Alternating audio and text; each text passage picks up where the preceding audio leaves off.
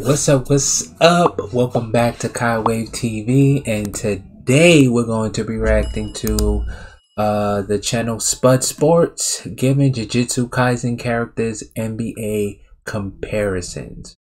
I'm very excited about this video because Jujutsu Kaisen is one of my new favorite animes. So without further ado, let's get into the video. Turn my music up. Ooh. What's wrong with Damn. you? In this video, I'm going to compare which NBA players best match the characters on the show Jujutsu Kaisen. Inspiration for this video idea came from Matchup Media. The rules for the selections are that I can only choose post-2000s players and only choose characters shown in the first 2 seasons of the show. Obviously, a spoiler warning for those still watching the show or reading the manga. Yuji. The player that best matches Yuji is Luka Doncic. Really? Both were introduced young with lots of potential. Both grew in their abilities and now are loved by their fan base. Both seem to make magic happen in unlikely and unfavorable situations. And lastly, both have a signature move that they're known for. Yuji with his Black Flash, and Luka with his iconic step back. Megumi. The player that best matches Megumi is Tyrese Maxey. When Megumi was introduced, he was seen as a side character, but now that he's got some more time on screen, we realize how strong he is. Both Megumi and Maxey have lots of potential in the future. Megumi with his new domain expansion, and Maxey with his 50-point game.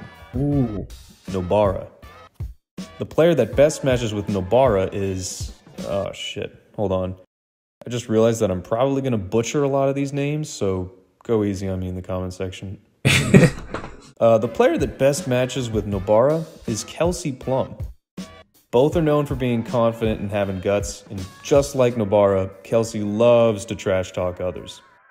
Gojo. I wanted to make my list different from Matchup Media's in every aspect, and they chose Michael Jordan for Gojo. And while I do see the similarities, I think a better player match would be Kobe Bryant. Both Gojo and Kobe got that asshole attitude. They mock their opponents and dominate above everyone else's level. Kobe with his fadeaway and Gojo with his domain always embarrass the competition and remind us viewers who was the honored one. Nanami. The player that best matches up with Nanami is Kawhi Leonard. Nanami lost someone close to him at a young age, and it made him the serious person we see in the show. Kawhi also faced similar adversity growing up and is often ridiculed for being perceived as an emotionless Terminator because of this trauma. Yuta. The character that best matches with Yuta is James Harden. Yuta is very powerful, and the manga constantly reminds us that he's next up in power after Gojo. Yet despite all the hype we hear about Yuta, he never shows up when needed in the big moments. Aside from the Jujutsu Kaisen movie, we don't really get to see much of Yuta. He could have been a huge help in the Shibuya arc, but he never showed up. Harden, despite all the talent he has in the regular season, never seems to replicate the same success in the playoffs when his team needs it the most.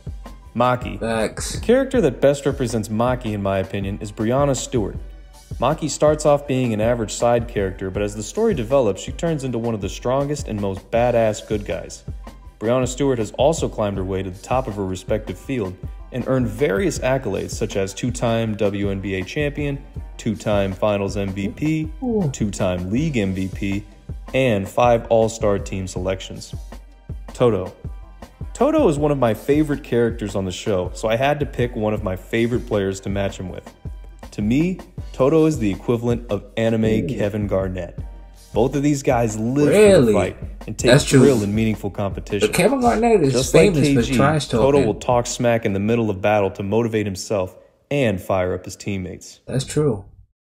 Now for the villains. The first villain on my list is Toji.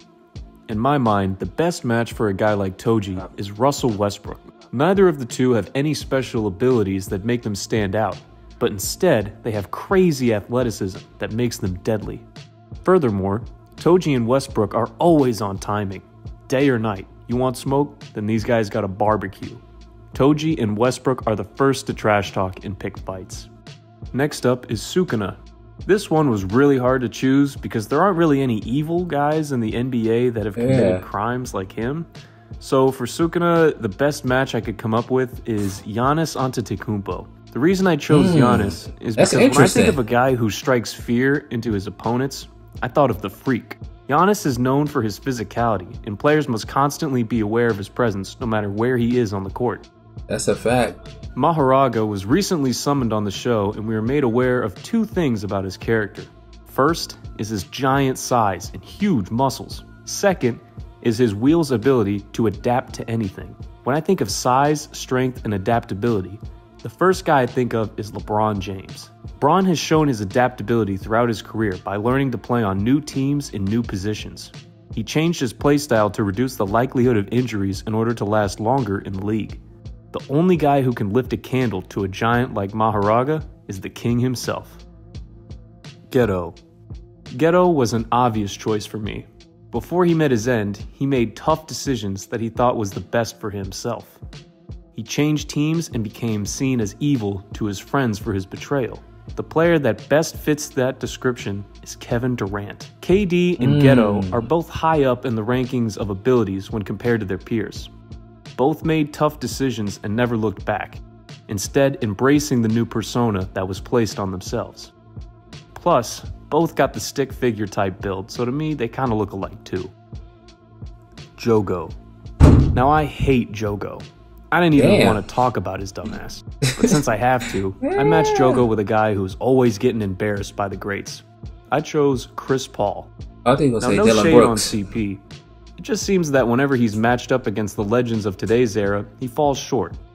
While it's fun to poke jokes at Chris, the reality is that he is actually a really good basketball player himself. Chris would smoke me in a one-on-one, no doubt in my mind. Jogo deals with the same frustrations, as he himself is a really strong sorcerer, but gets constantly embarrassed by Sukuna and Gojo. Now as a quick bonus, Haruta, everyone dislikes this guy, so I'm making him the Grayson Allen of the show. Everyone, boo this nigga! And that was Jujutsu Kaisen characters as NBA players. That was really good. I like it. It's creative. I really do like it, but shout out to him. But anyway, thank you so much for watching. Hit that like button, hit that subscribe button. Hope you enjoy the rest of your day, and peace.